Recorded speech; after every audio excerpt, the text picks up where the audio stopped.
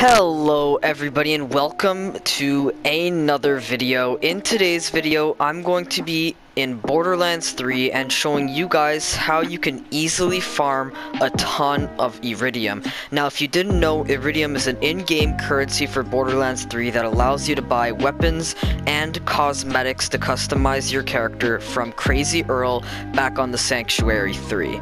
Alright, so for this Eridium farm, you're going to want to come to the Voracious Canopy. Now, the Voracious Canopy is on Eden 6 and is the 4th location that you unlock on it, just before Ambermire and after Jacob's Estate. You can easily access Voracious Canopy once unlocked from Floodmore Basin. Now, once you get in, you'll be right here at the start, and the Eridium farm is really not far from here, and I'll show you exactly where it is. So just follow my lead and we'll be there in no time. So you're just going to want to make it to the bottom of this hill and come right over to this waterfall here. And if you look on the map, there's a secret passageway that goes right through this waterfall.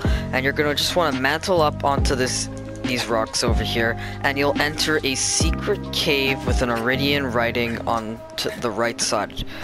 Think I missed this class in school. But instead of stopping here, you're going to want to continue and keep mantling up on these rocks. Then take a left here, and there's a whole bunch of Eridium that constantly spawns here.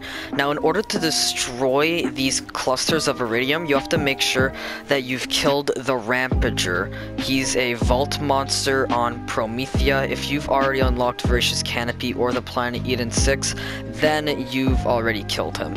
So that'll give you the ability to smash these Eridium clusters. What you hiding?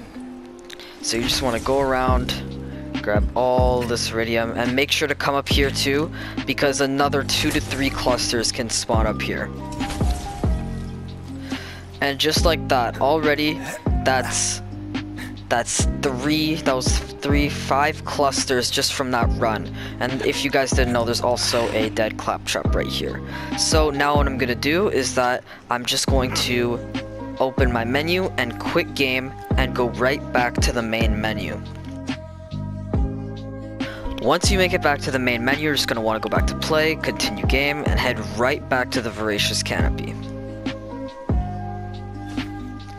Now that I've spawned back in, I can easily just continue and go right back to that waterfall area and farm that Eridium as many times as I want. So I'll just show you that Eridium respawns really quickly.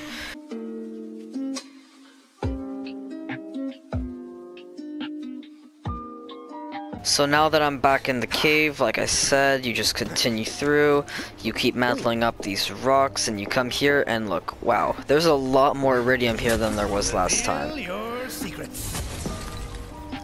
So the numbers differ from each run, and there can be a ton of clusters here. There's always going to be about 5, I'd say.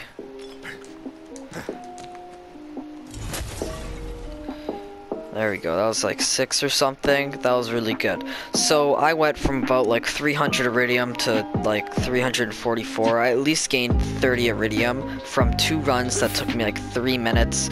So this is a really easy Eridium farm, and I'll be showing a lot of other different farms for money and Eridium alike, because there's a bunch of different farms that you can use to get a bunch of Eridium and money. So I'll be showcasing a bunch of those on my channel, so if you want to stay tuned for that. And make sure to subscribe for more Borderlands 3 content and tutorials, and if you have any suggestions for what I should make a guide on next, just feel free to hit me up in the comments and I'll make sure to read every single one of your suggestions.